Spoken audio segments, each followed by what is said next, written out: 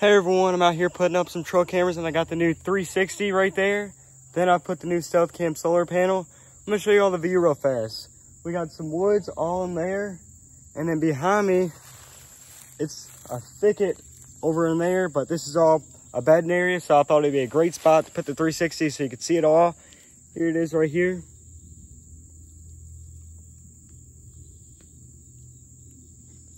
Thing looks pretty sweet. Can't wait to go home, get some trail camera pictures. Hopefully it's even of some does. I know there's a lot of does cruising in here because on the way in I actually spooked a few.